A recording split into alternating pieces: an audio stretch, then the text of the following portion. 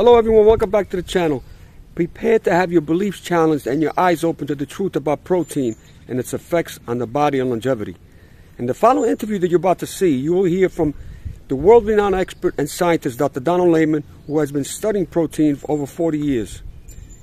Dr. Layman will expertly pick apart the studies used by Dr. Longo, Sinclair, and others who claim that a high-protein diet is detrimental to human health and longevity. The truth is, the mouse and observational studies used to come to these erroneous conclusions simply do not apply to humans. Dr. Layman will lay out the evidence and show you how these so-called experts are putting humans at risk by promoting a low-protein diet without reliable scientific evidence. It's time to uncover the truth about the misinformation that's been spread by inaccurate scientific data. Don't miss out on this crucial interview that will change the way you think about protein and its impact on your health and longevity. So enjoy the video and I will comment on it after.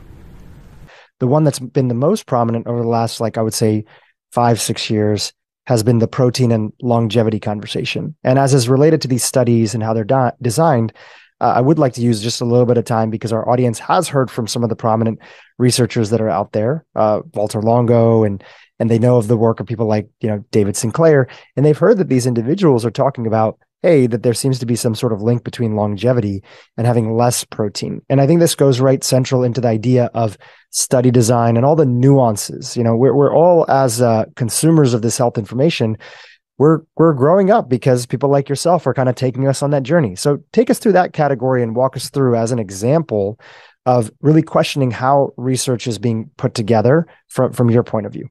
I actually got my start in research doing longevity research with Arlen Richardson, who worked with McKay and others. And so I have some knowledge of longevity research with rodents. So let's do the rodent question first.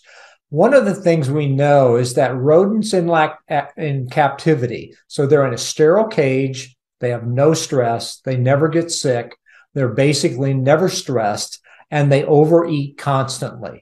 At the University of Illinois, we considered a 40% restriction to be normal, to normalize a rodent. Okay, so when we look at the rodent studies out there, what we're looking at is the control is what we call ad libitum fed. They can eat anytime they want. And we know that rodents in that environment eat 24 hours a day. They will wake up in the middle of their sleep and eat again, so their stomach's always full. And so we talked about mTOR earlier. mTOR is always active in those individuals because they're constantly eating, okay? So when you begin to restrict them, now we're beginning to slow this process down. And whether we're restricting calories or restricting protein, the animals will eat less. And now they're restricted from eating 24 hours a day till they get food and they will eat it. And so now we've changed them to meal eating. And when we talk about protein, we always talk about eating protein in meals. The worst case scenario would be to eat a little bit of protein every 2 hours, lots of small meals, because that might keep mTOR or metabolism constantly active. So what we want to do is pulse it. We want meals where it turns on and turns off. And so when you do the rodent studies and you restrict them down, what you're actually not studying is you're not studying protein restriction. What you're studying is calorie restriction. You're studying the fact that obesity shortens lifespan. And we all agree on that. Okay. So it's not really a protein question. It's a calorie question.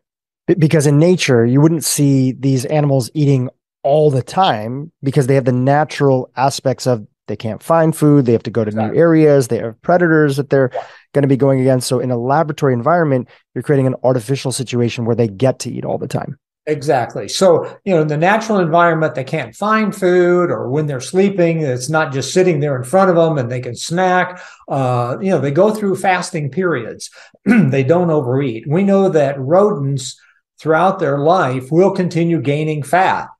And that's because they're overeating. Okay. So that's one. And I sort of discount the rodent data because of the way it's done. If they actually did meal feeding at equal calories for the whole lifespan, which would be a lot of work and nobody's going to do it. If you actually look at the research out of my lab, what you'll find is all of our studies were done with meal feeding.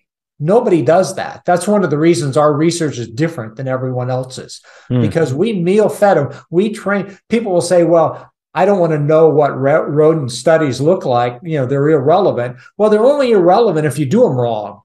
If you make the animal eat the same way a human eats, they will react the same way. We got on that topic because, you were talking about some of the challenges around the idea that too much protein is connected to mTOR, and mTOR is associated with less longevity. Well, it's based on these mouse trials that the question is, again, is it done right? Now, are you looking at the right tissues? mTOR is in every tissue. So mTOR is regulated in the liver by insulin, in the muscle by leucine. So it's different. If you're looking at a tumor cell, it's related to insulin. It's not related to leucine. So when people summarize these things, we're trying to protect muscle, and they're talking about tumors, apples and oranges. Can you talk about some of these observational studies that are there as well? The other data is the epidemiology, the observational studies. And so, those drive me crazy because they're such crappy studies. Basically, what you're trying to do, the origins of epidemiology is you have a red pill and a blue pill, and 10 years later, you ask what was the effect of it. And that's pretty straightforward. But in nutrition, you've got lifestyles. How do you weight smoking and stress and obesity and exercise, and how much broccoli you eat with how much protein you eat? And so one of the problem with epidemiology is most of the studies will take what we call food frequency questionnaire. I would ask you yesterday, what did you eat? And you would tell me, how much protein, how much carbohydrate, how many French fries you had, whatever. And then 20 years from now, we'd say, did you get diabetes or did you have a heart attack? So basically that assumes that you eat the same thing for the next 20 years, and that what you ate yesterday represents what you're going to eat for the next 20 years. We know both of those are false. So, the old story of computers, garbage in, garbage out, that's what epidemiology is. We're going with a hard endpoint, a death, mortality, diabetes, and yet we're starting with really lousy data, food data, from food frequency. And one of my problems with that is that protein is the only thing people remember. If I ask you, how many eggs did you eat yesterday? You'd give me the exact number. If I ask you how much milk you drank yesterday, you'd give me the exact number. We drink it by ounces.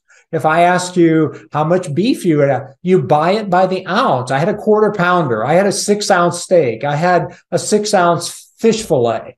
But how many carbs were in the bag of potato chips? How many carbs were in the slice of bread? Was it 20 grams or was it 45?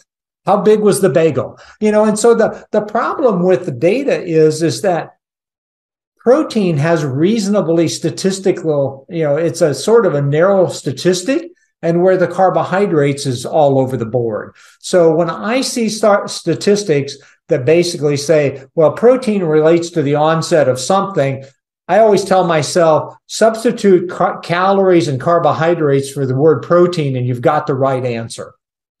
As you saw in the interview, the researchers conducted studies in mice and human populations to investigate the effects of protein on aging and disease. They fed mice continuously and non-stop throughout the day for an extended period. Does this simulate the dietary behavior of humans? They then used a questionnaire to assess the protein intake of a particular population and its association with mortality rates.